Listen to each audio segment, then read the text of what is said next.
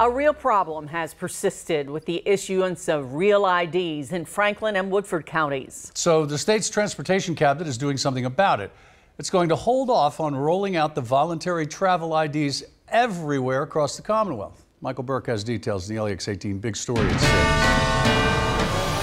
One gentleman told me he waited for more than 1 hour. That was due to a computer glitch. Others said the wait time for issuance of the new voluntary travel ID took about 30 minutes. But wait times in Franklin and Woodford counties haven't been the issue since the program launched back in June. It's been the processing time on the other side of the glass that has transportation cabinet officials concerned.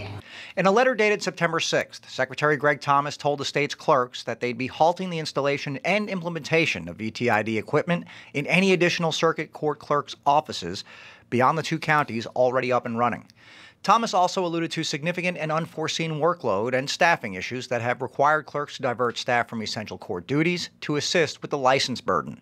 The Department of Homeland Security is requiring these real IDs for any domestic airline travel beginning on October 1st of 2020.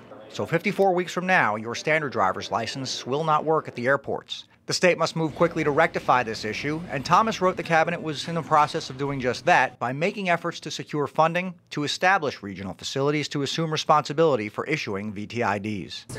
In Woodford County, Michael Burke, LEX18 News.